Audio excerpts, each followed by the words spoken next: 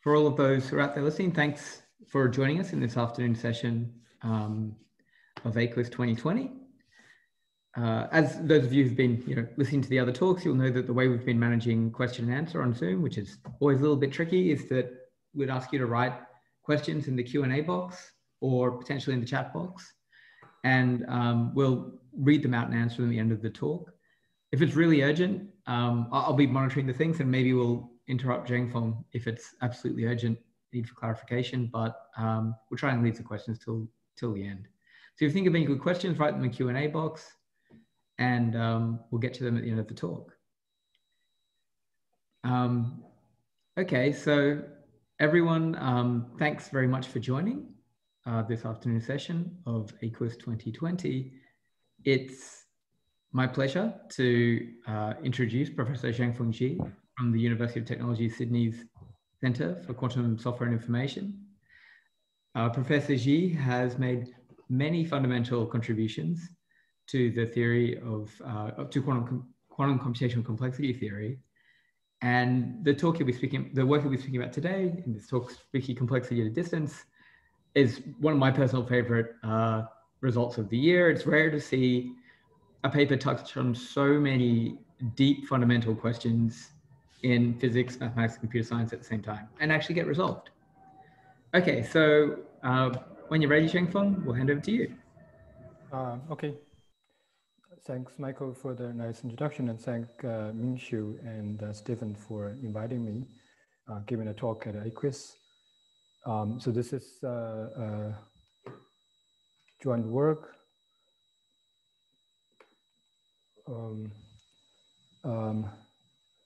with Anand Natarajan, Thomas Wittig, John Wright, and Henry Yuan.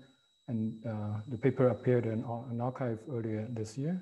And we have a version 2 appeared in September to fix a bug that we depend on in the version 1. So I'll get that very briefly in the talk. And I've been giving this talk many times. And if you have run into a previous one, maybe you can quietly walk away and save your time. So let's start. First of all, I'll give you a brief history of the problem. And as Michael has mentioned, it has connection to areas in computer science, mathematics, and physics. So the background of the results. We start with computer science. And computer science in the 30s, we just have the definition of what is computation mathematically. And there are different models, and Turing machine is one of the models of choice. And also around the same time, Turing studied a problem called Turing's halting problem.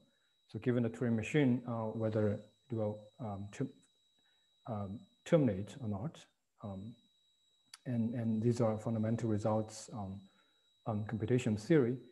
And later on, when computers are invented in the 70s, complexity theory become popular because we want to understand what kind of problems we can efficiently solve. There are different areas in complexity theory, and most relevant to this talk is interactive proofs. So we consider computation and proof application a concept from mathematics, study proof application from the computational perspective. There are many important classes in complexity theory of this capital letters, MP, MA, IP, and so on. These are complexity class of problems that a certain model can solve. And MIP is a class that's most close to our result. And so from this line of research, there's a very important and celebrated result in complexity theory called PCP theorem. And it's a tool that we will use. It's a very powerful statement. If you look at the slides that I will show you in the next one. But like first, we would briefly talk about the concept of efficient proof application. So say you have a model where you have two players. One is called a prover, the other is called verifier. And the purpose of the prover is to try to prove some statement to the verifier. And in the simplest model, the verifier is just a deterministic Turing machine. And we ask what can the prover convince a polynomial time deterministic Turing machine, and this gives you the class of MP. There are two conditions to consider. One is called completeness condition. So for all true statements, there should be a prover strategy to write down a string and send it to the verifier, and the verifier can check. On the other hand, if the statement is not true, then we require that we have soundness, meaning that no matter what the prover would do, the verifier will reject the prover. So that's the very important class of MP, and we don't know what is MP, how it relates to the more well-studied class P, and P versus MP is the most important problem in computer science. There are also variants of this proof verification model where you have considered interactions. So now prover and verifier can talk to each other and exchange messages back and forth. And in the end, the verifier would decide whether to accept or not.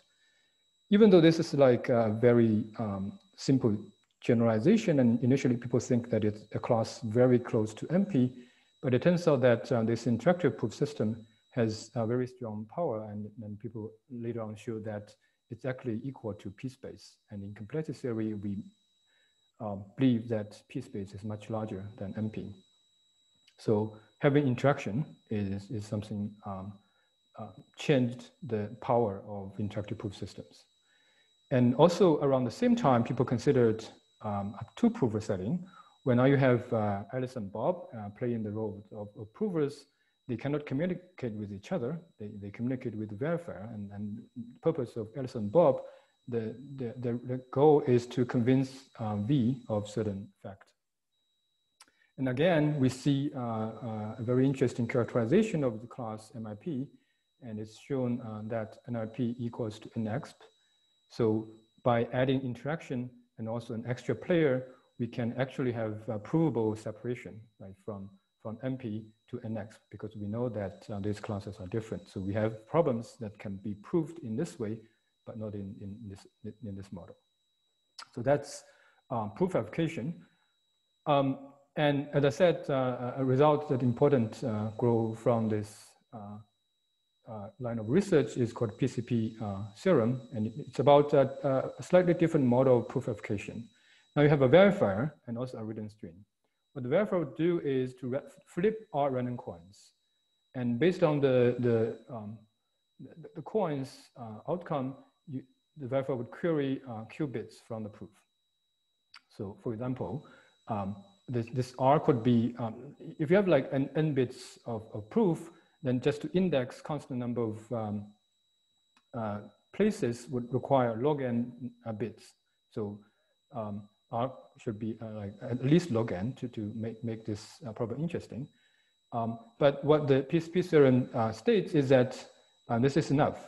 You have a strategy to write down a proof so that the verifier only need to flip order of log n number of coins and query Q constant number of places to have the same power as NP.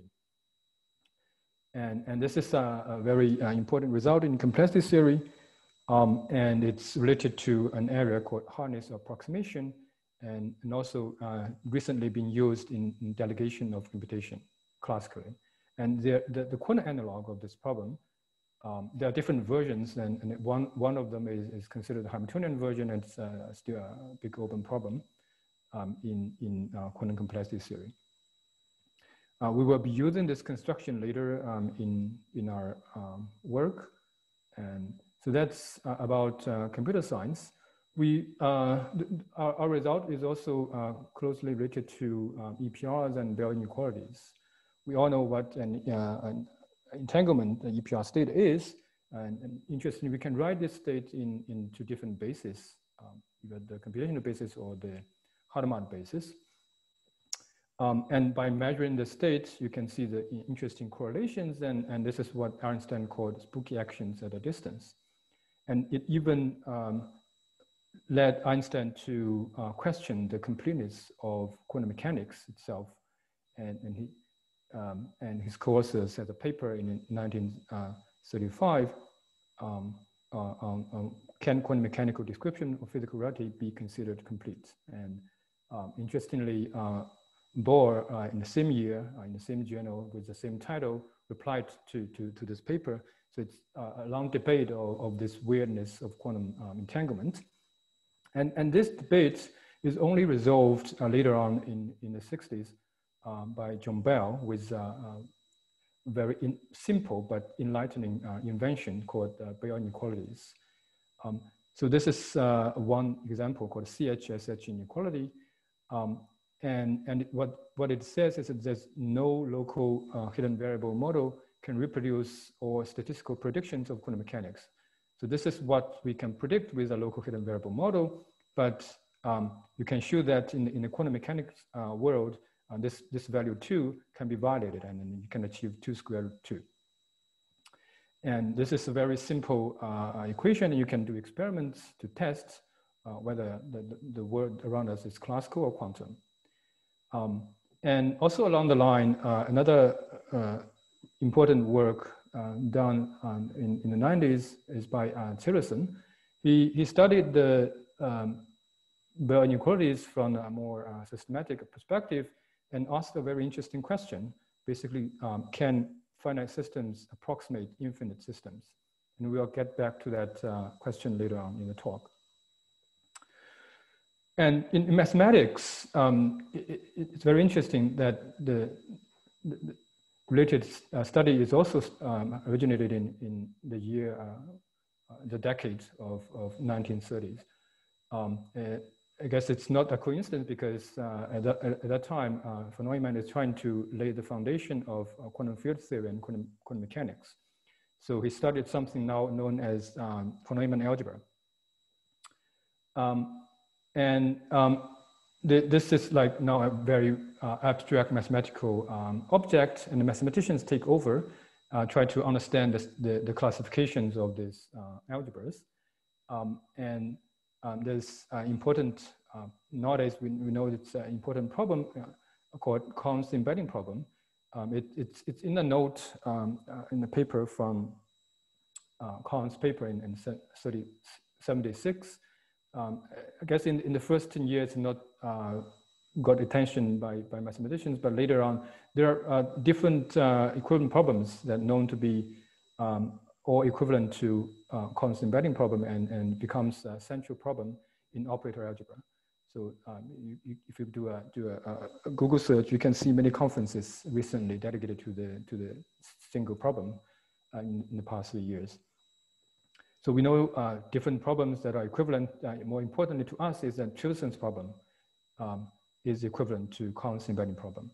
And that's something that's already known in the literature that people have been able to show that there's an if and only if correspondence between whether these two problems have positive answers or not.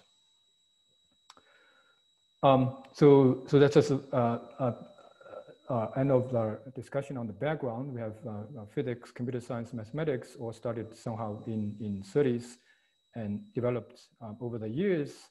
And even though they look very different and doesn't has anything to do with each other, we show that we can use results in computer science and quantum information ideas and solve problems in physics and mathematics using techniques mainly in complexity theory.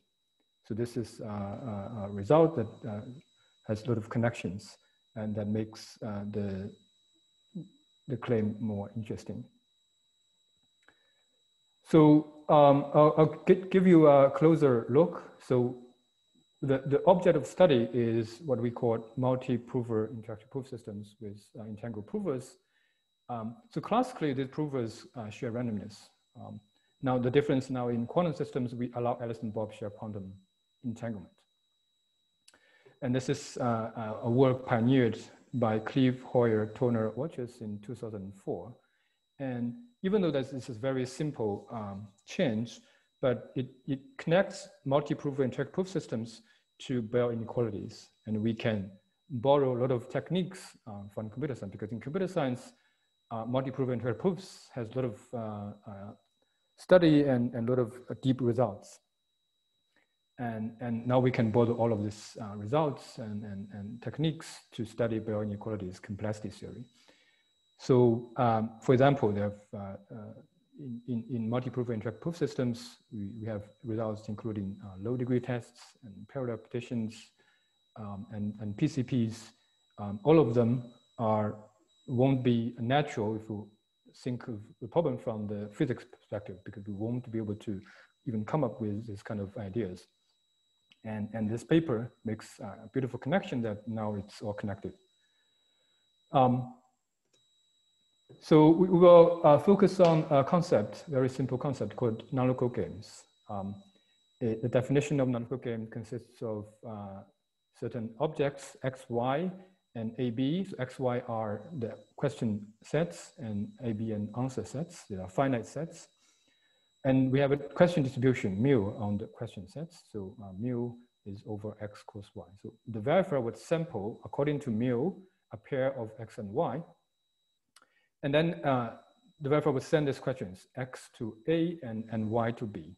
Then Alice would reply an answer from the answer set A, and Bob would reply an answer from the answer set B.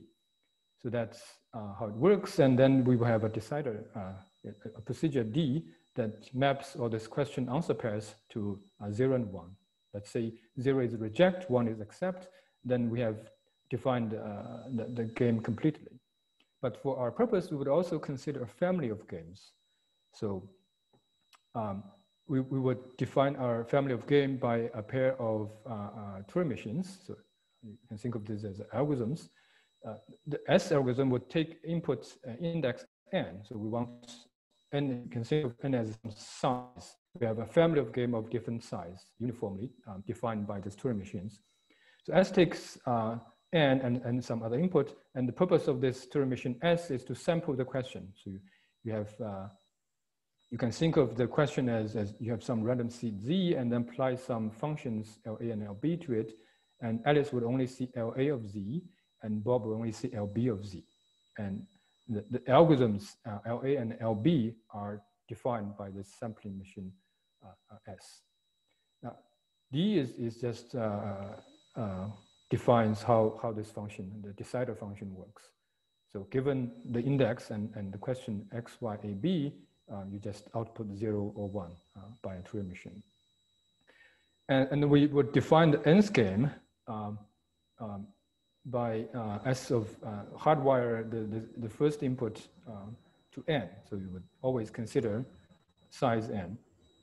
And this pair would give you a concrete game over the in this family. And we will consider two values. One is called entangled value. In that case, we would consider entangled strategies. The strategy consider a state, and A and B are measurements.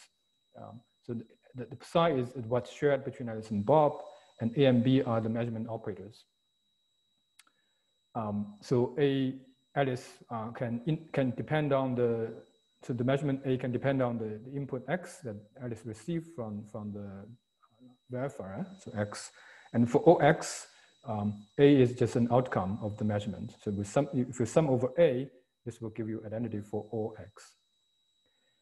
And for any given strategy, you can consider a value. Basically, that's the probability that the players can win this game.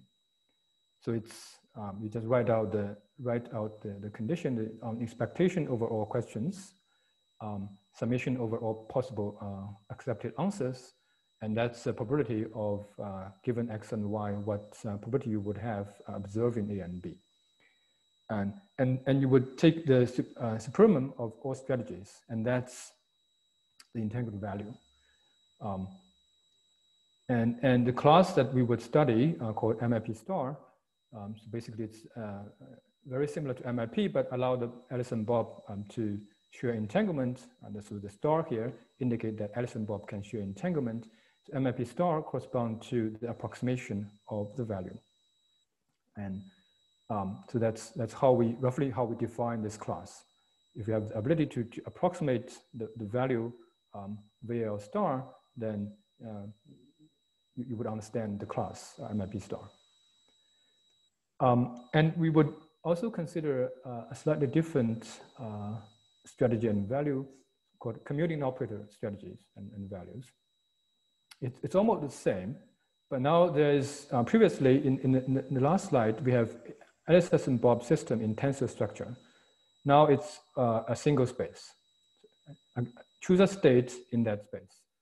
And to emphasize that LSS and Bob are different parties, we require that Alice's measurement and Bob's measurement are commuting with each other for all AB, X, and Y. So that's replaces the commuting structure, the tensor structure with the commuting operator structure. And you can consider what's the winning probability or the value of in this kind of model. And the expression looks exactly the same, except that you don't have a tensor because now A and B are acting on the same space. So you just multiply the operators, but you know that they are commuting. And Tsirelson's problem that we talked about earlier, you can think of it as the question of whether these two values, the entangled value defined in the last slide and the commuting operator value defined in this slide, whether they are the same for all gains. So that's a way to understand or to state Tsirelson's problem. And it's interesting to mention that if we only consider finite dimensional Hilbert space here, then these two values are always the same, because it's not obvious, but like it's easy to see that all finite commuting operator strategies has a corresponding tensor strategy to achieve the same value. So the problem would only be non-trivial only when you consider infinite dimensional Hilbert spaces. So what do we know about these two values? We have two algorithms. Algorithm one is a trivial one. What you do in algorithm one is you do this exhaustive search for better tensor product strategies with increasing Hilbert space dimensions and approximation precisions. Maybe you can put in like an epsilon net on all strategies, like all the operators, because once you fix the dimension, it's a matrix, and you can put an epsilon net on that. And what this would give you is a sequence of values approaching this entangled value from below. So if you increase, like for higher dimensions and then finer precisions, you can approach this entangled value from below by definition, because that's how we define this value. It's not that efficient, but it's an algorithm that there's some true machine that can do that. The second algorithm, algorithm 2, is not very non-trivial, and so you can think of this as non-commutative sum of square SDP hierarchies, or in our literature it's called NPA hierarchies, based on the initials of these three authors who read a paper in 2008. But the consequences of these two algorithms, this algorithm will give you a sequence of values approaching the commuting operator from above. So this is like what we have here. You have algorithm 1 getting values approaching to the entangled value from below, and algorithm 2 having values converging to the commuting operator value. So the consequence that we have here, then if Tsirelson's problem has positive answer, meaning that these two values, remember that we define this Tsirelson problem as what these two values are always the same. If this is the case, have the positive answer, these two are the same, then we do have an algorithm to approximate this entangled value. Because what you can do, you can run algorithm 1 and algorithm 2 in parallel. And algorithm 1 would converge to this value from below, algorithm 2 converge to this value from above. And if you can tolerate any epsilon error, the algorithm would finally terminate and give you the right answer. So this is the consequence, the computational consequence of Tsirelson's problem. basically we would know that MIP star is computable. It is in R, at the intersection of RE and co-RE, two complexity classes. So R is roughly correspond to the problems that we normally call the decidable problems. Okay, so these are some background on this, and now I'll switch to the topic and give you some history in this line of research in understanding the class MIP star. So basically we can divide the understanding of MIP star into three different stages. In the first few years, the first 5 years, so after the paper by CHTW in 2004, basically we understand that this is a non-trivial problem. And one reason for this is like entanglement causes soundness problem. And it's already pointed out in that paper. And to see what this means, let's consider the game Magic Square game, the game that often used in related research. So it's a game of this form. You have like a magic square, a 3x3 table. Each table has a bit, entry has a bit, x1 to x9, each is a bit. And all these rows, you require them to have even parities, and all the columns, you require them to have odd parities. And of course, classically, there's no solutions to such a constraint system, because if you compute the parity of all 9 variables, the row says that it's even, and the column says it's odd, so no solutions. But like once you change this into a game, in this form, like you randomly sample a line or a column, and then sample a variable. You give Alice the variable, you give Bob the constraint. So say we have sampled this column and sampled a variable. Alice would only see x6.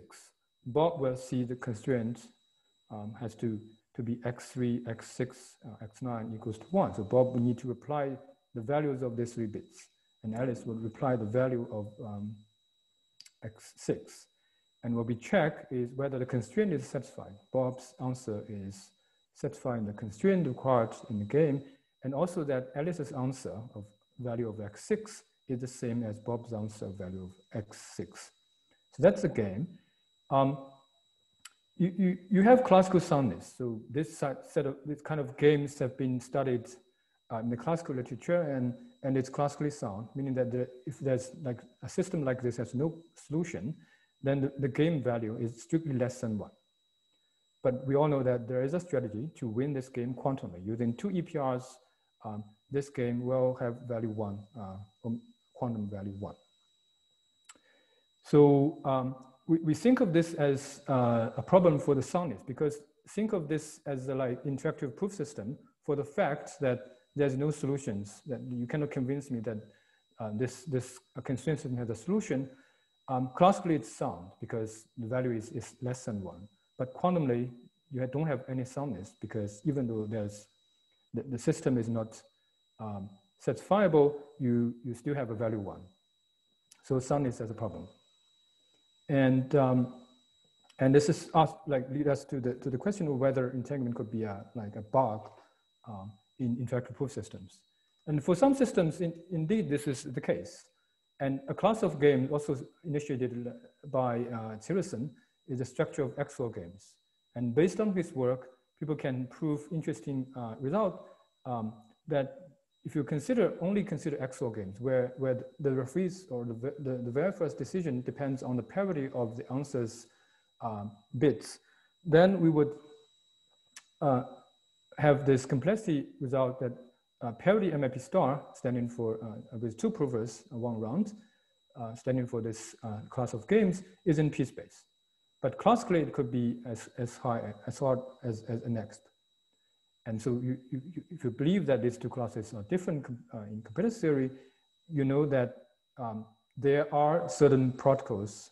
Once you have entanglement, they are no longer sound. And it's not even able to fix if you stay with this XOR game framework. Also, a very similar flavor is unique games. In classical literature, unique games, we don't know the complexity, but in quantum unique games are easy and proved very early, like in 2007. So in that sense, the bug, the entanglement, it is a bug for interactive proof systems, and it's not able, like, unfixable. You cannot fix this bug. In next stage, trying to solve this soundness problem, people developed a set of techniques which we can think of as entanglement resistant techniques. Basically, the idea is want to limit the power of entanglement in interactive proof systems. And of course, we have to go beyond the XOR game framework and consider more general games. What you can do is you can do like confusion checks or add a third player using monogamy of entanglement. And also certain tests are shown to be immune to entanglement by design. So first set of results is that we can recover the NP hardness of non-local games by a series of papers in different, like maybe this is 3-player case, this is a 2-player case, and that paper is the constraint satisfaction version of these games. A breakthrough in that line is a result by Ito and Vidic, who showed that based on the multilinearity test, that MIP equals NX, that's the classical result, is contained in MIP star. So we can design for any problem in NX a protocol MIP star. So in some sense, this fixes the bug of entanglement, because you can always design a game so that even quantumly it's sound. And the third stage of the development is about using entanglement positively in designing protocols. And the first breakthrough is by Simons and Vidic, who designed an analytical game for QMA. So it's not QMP or NX hardness, it's QMA hardness.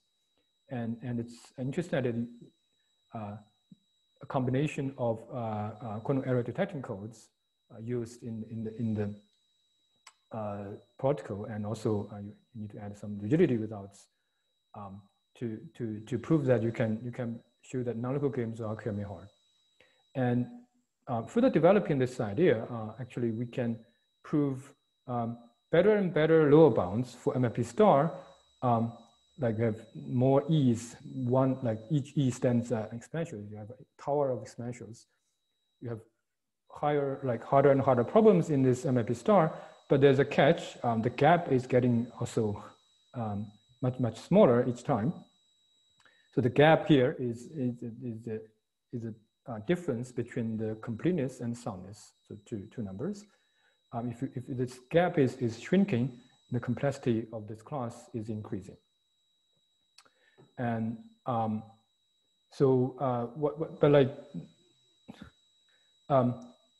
this tiny gaps are not very physical, and it will be very interesting to think about like whether we can amplify the gap.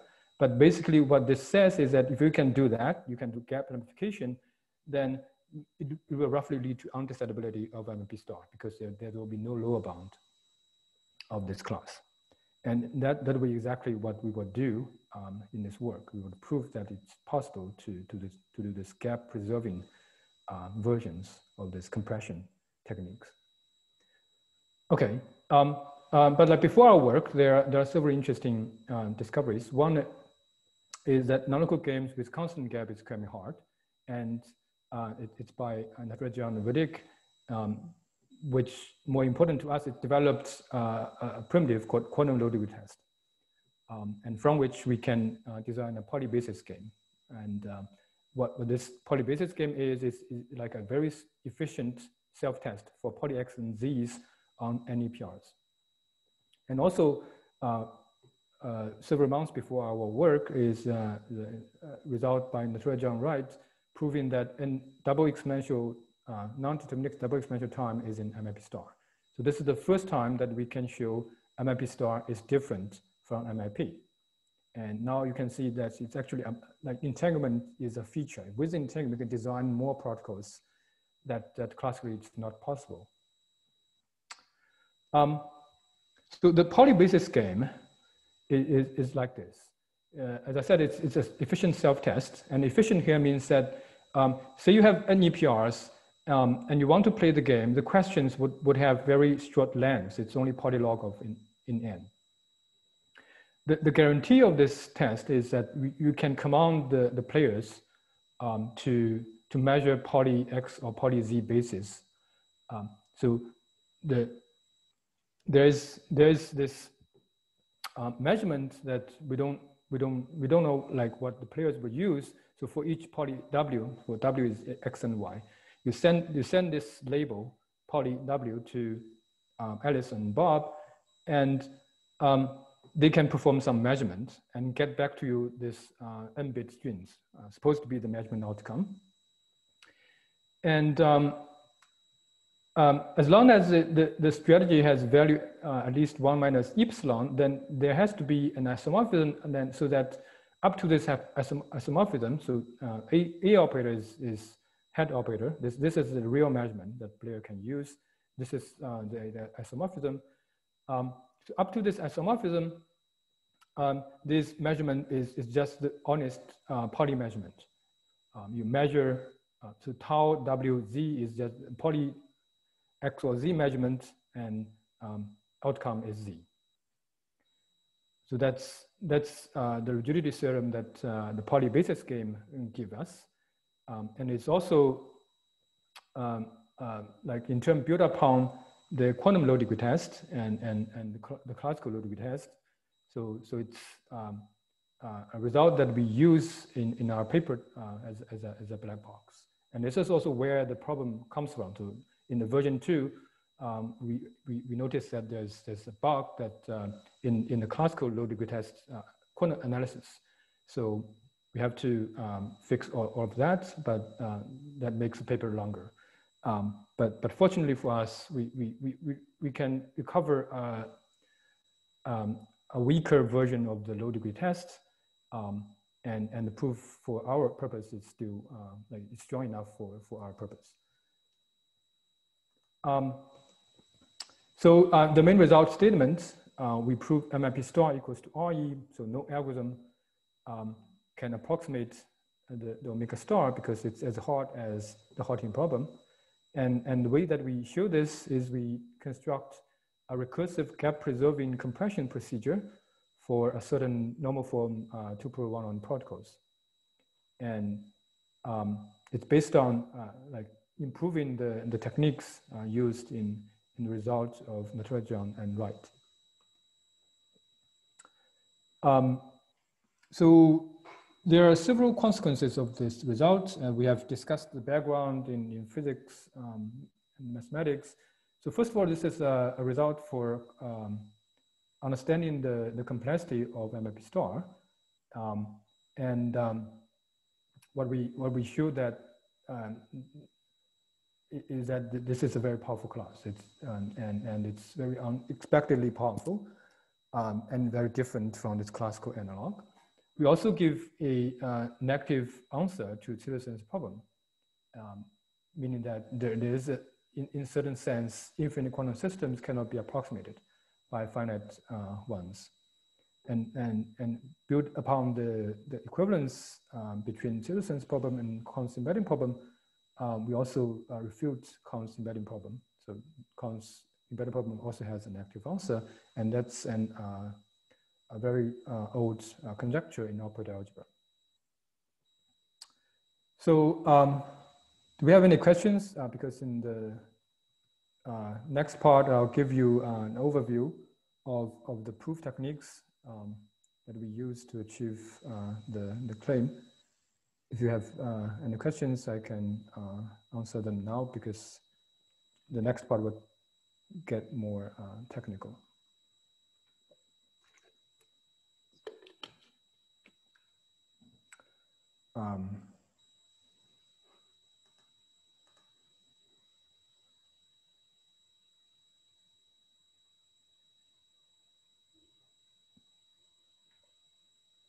Okay, this looks like there's a noise problem. To switch to the building microphone. Is it getting better, Michael? Yeah, that's a little bit better. It was very slight before. Okay. I didn't want to interrupt you. Okay. But yeah, that is better. Okay, so if there's no question, then I'll continue. So the proof overview, what we need is basically the compression theorem. We have alluded to the idea previously. So this is the illustration. You start with a particle, you do the compression, you end up with a smaller one in the sense that the messages, so look at the verifier and the messages that it interacts with the prover are shorter. In that sense, we compressed the particle because the definition of interactive particle or a game is from the perspective of the verifier, the question size, answer size, and how you do the verification. And all of them are getting reduced in the compression procedure. But if you notice that the entanglement is actually getting, the line gets thicker and indicating that you do need more entanglement after the compression. So players has to do more work. Basically, the verifier delegating more work to the prover, Alice and Bob, each round.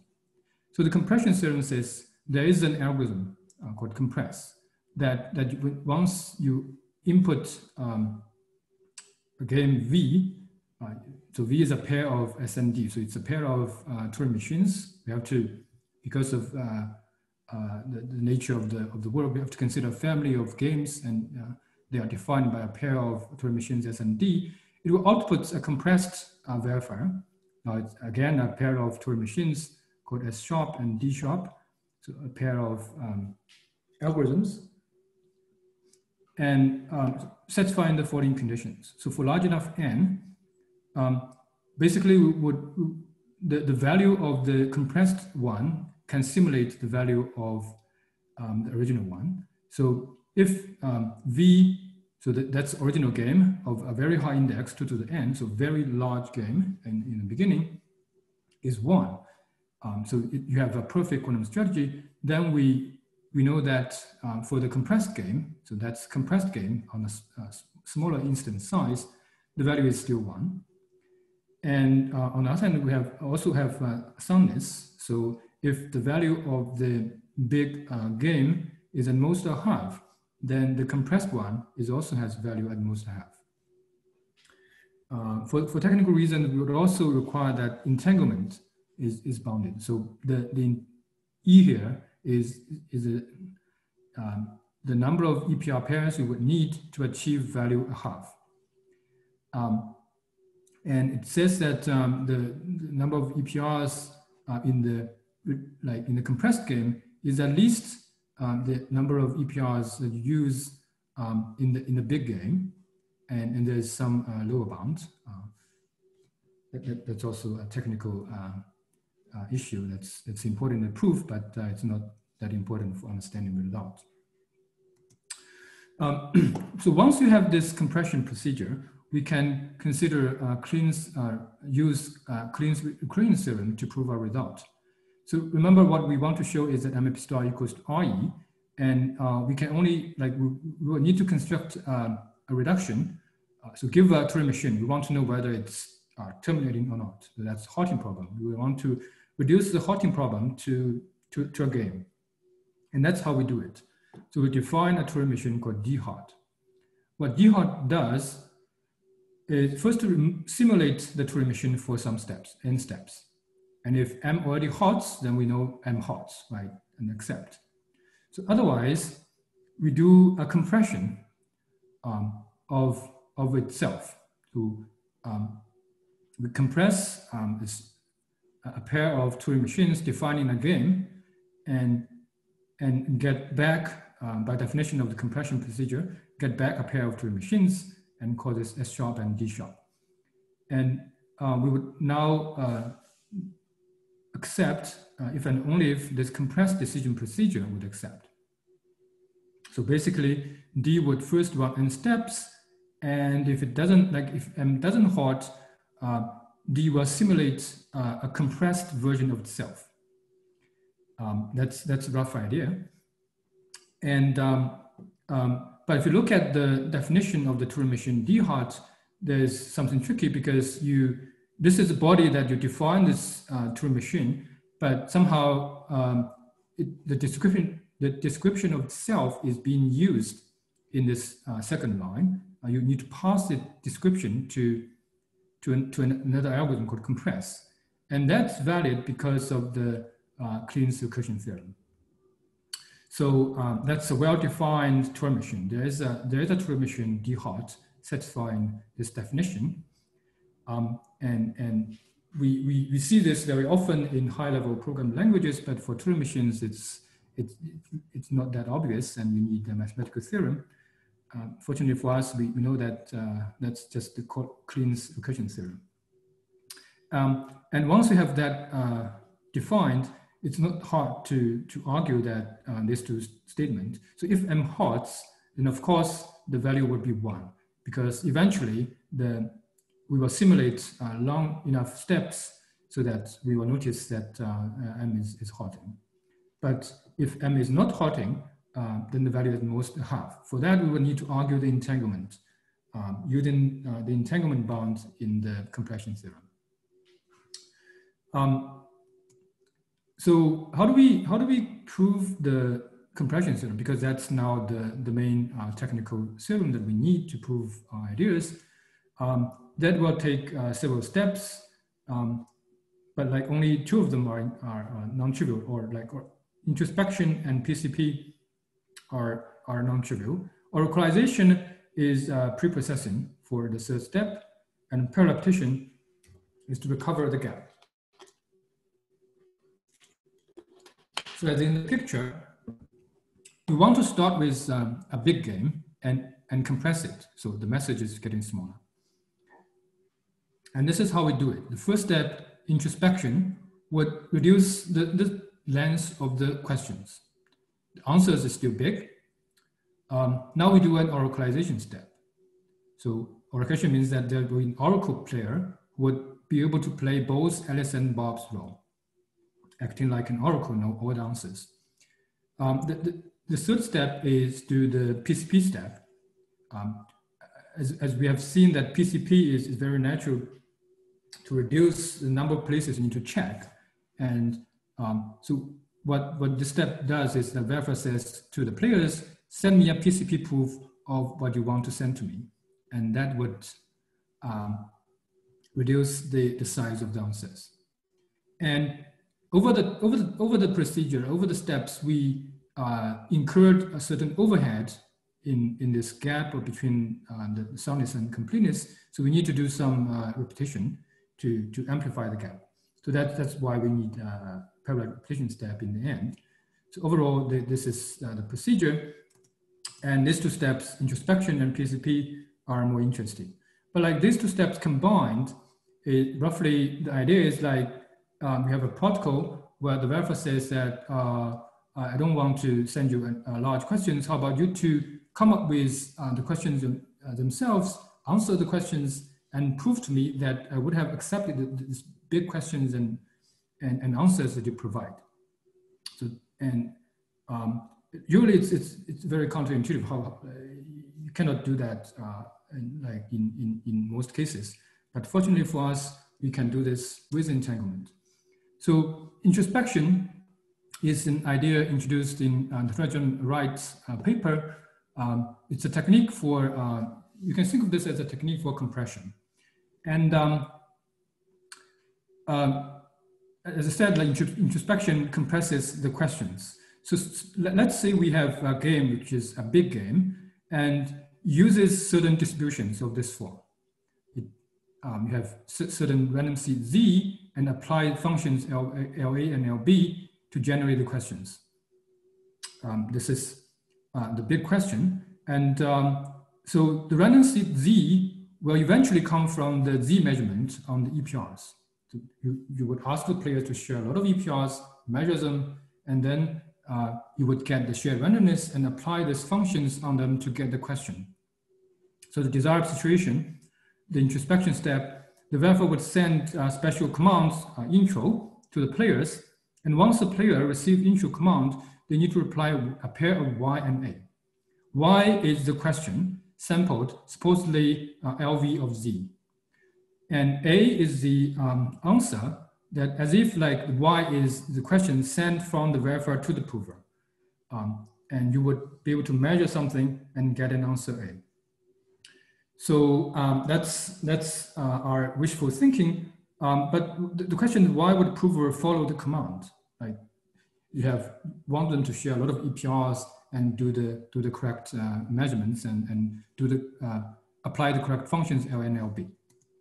We give an example where LA and LB are linear functions. So for example, LA is just the parity or maybe the parity of all outcomes in like Z measurements.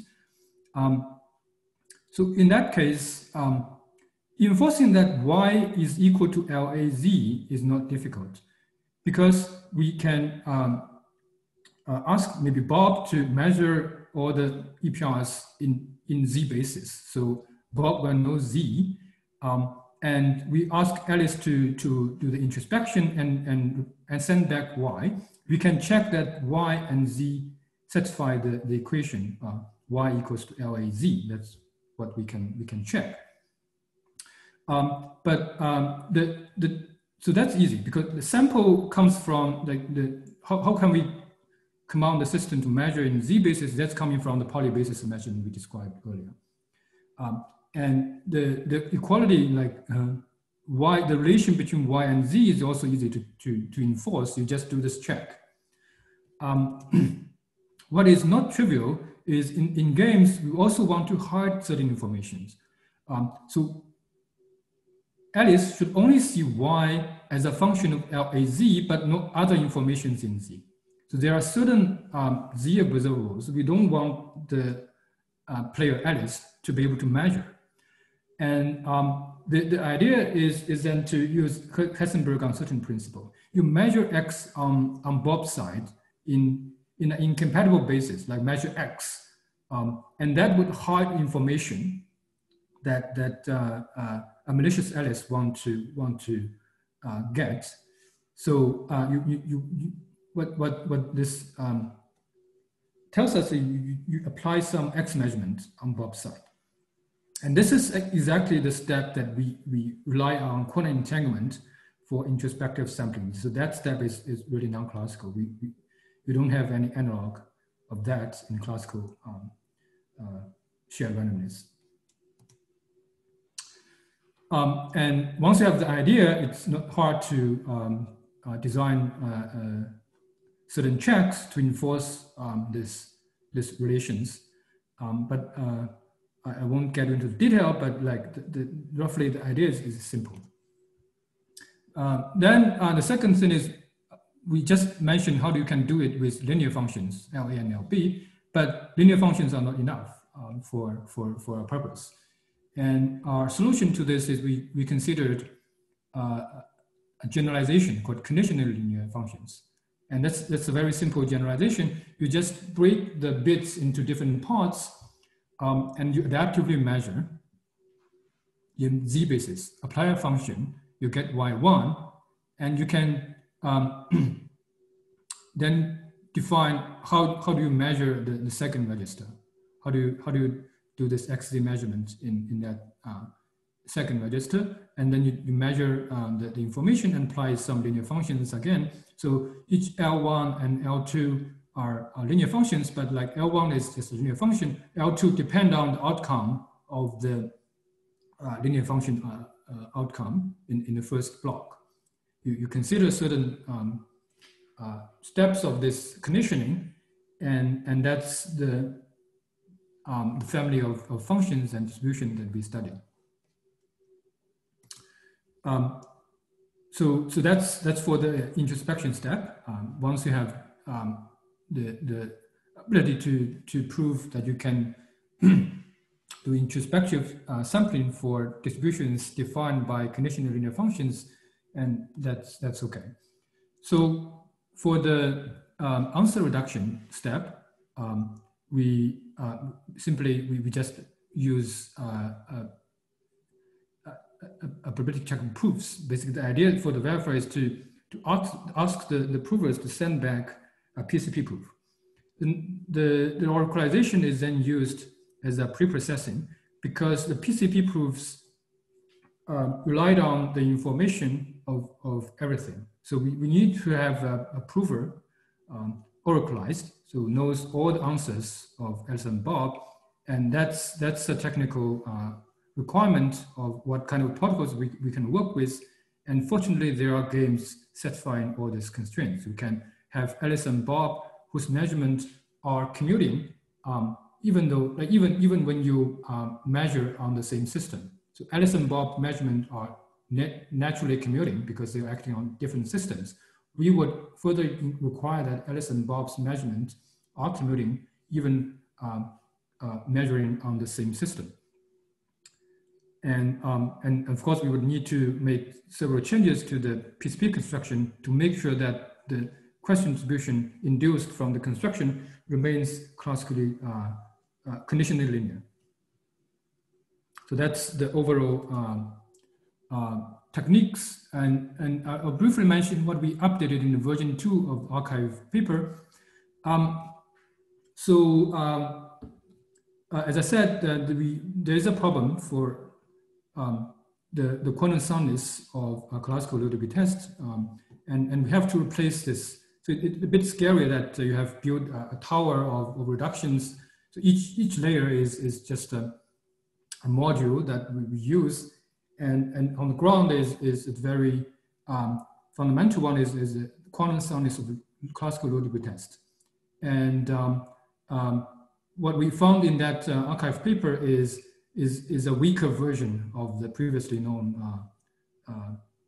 quantum soundness of classical low-degree test. We have to change the game a little bit, and also the guarantees that we can prove is much weaker. But fortunately, it suffices for our purpose to build the tower up. And so this is used in the quantum low-degree test, and we have to update that. And that's in the appendix of the version 2 paper of this talk. And once you have that, you can build up a polybasis test, and that's used in sorry, that's used in introspection, and you can build like this 4 steps, main steps in our paper. Okay, so to conclude, we have shown how to do recursive gap preserving compression of normal form 2-player one-round protocols, and we have shown a compression theorem. And once you have compression theorem, you use a Kleen's recursion theorem, and this would give you RE in MIP star. And then this equality then follows because MIP star is in RE. This is easy result following by the first algorithm that we just introduced.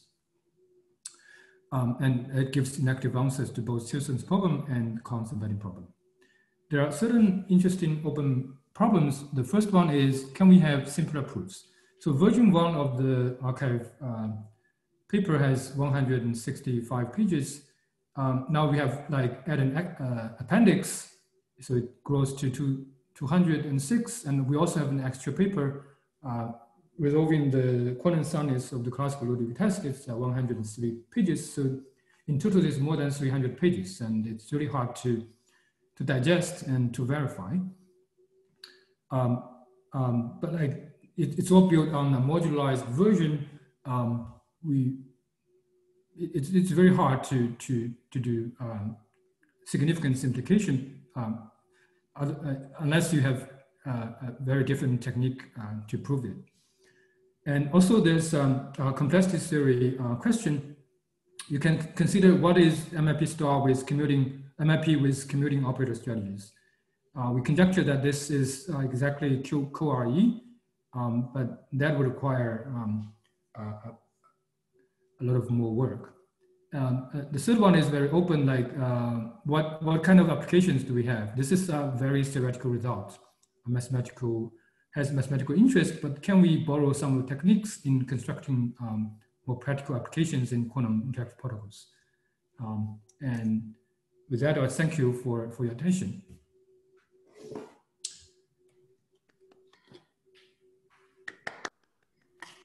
Thank you very much, Zhengfeng. I hope many people are out there clapping virtually out there on the internet.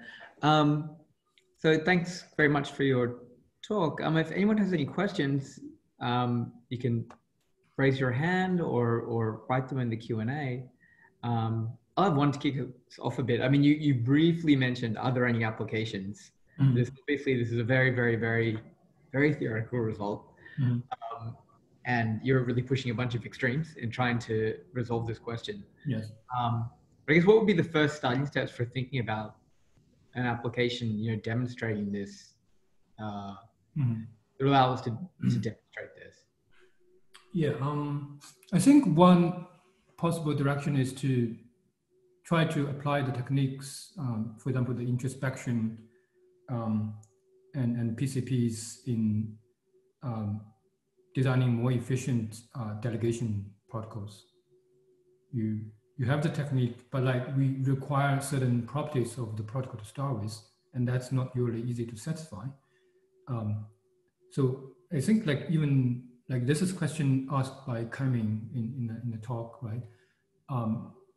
And I thought a bit more about it, and it seemed to me that there's no known constructions that efficiently delegate quantum computation, where the verifier is sublinear. Like you have a verifier that's significantly efficient than the quantum verifier over the protocol you start with. Because in quantum computing, I guess there are two levels. First, you want to you make the verifier classical. You call the delegate all the quantum computation to the provers. And that's the first. Usually this would end up with verification protocol where the verifier's running time classically is much longer than the verifier's running time quantumly. But I don't see there's a fundamental reason that this would be the case. It should be possible to have results similar to the classical delegation setup, where you have a verifier which is really efficient and delegate all the hard work to the provers. So, and I think that techniques developed in this work should be useful. And maybe one strategy to do this is try to consider what are the distributions that are introspectively samplable. We have CR function distributions, but it may not be the final answer. Like itself is a very interesting question. Like what are the distributions you can introspectively sample? And if you can increase that class, you can apply this technique to a broader application scenarios. Okay, thanks for that answer. There's actually a question here in the Q&A. I'll read it out. So I hope I'm saying this name correctly, but Jun Takahashi has asked the following question. Thank you for the nice talk.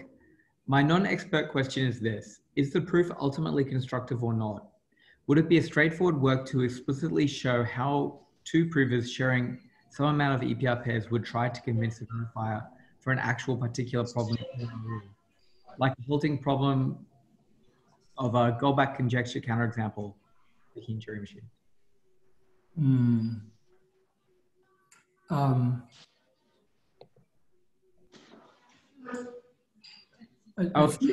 Microphone is enabled, so June, you could answer your question directly. Okay, thanks for unmuting me. I hope you can hear me clearly. Yeah. So my question is, would it be easy to have a concrete example of actual quantum provers really, so explicitly showing the protocol, how they would actually do it? And I guess that boils down to how it's constructive.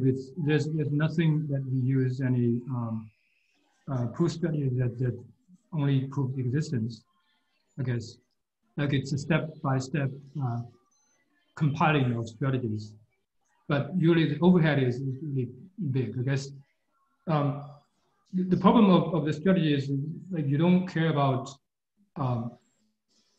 the details of how complicated the game would end up you just have a like very general strategy to compile input strategy to the next step. And this would, like, the game in the end would be huge. I would suspect that there might be some like different strategies to construct such games. Like showing, there should be like an answer to your question much elegant than our construction, but maybe it will be a very different topic. Like it will involve many techniques from operator algebra theory. I guess they know much better than us. I know like certain examples of games that they believe that would have this feature, but well, for our construction, it's just compile, like in each step, you would increase the game in terms of size. We would only very theoretically say that you can compress it, like it's very large constant times some polynomial in polylog in the size, input size. So it's not that not clear like what is the game you end up with. You start with some termination or certain undecidable problems.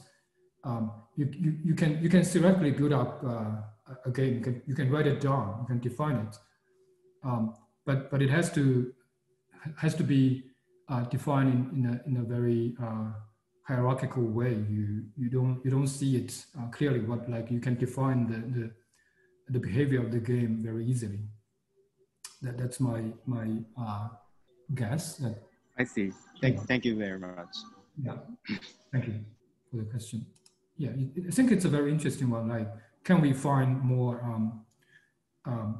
like, in a sense, understandable? Like, you know why this is happening, but what we are doing is, right. we know why this is happening by a series of reductions and arguments, and relying on all the steps are correct. But maybe there's just one single example that you can see everything crystal clear. Yeah, that's possible, but I have no idea like how to do that. Thank you so much. Thank you.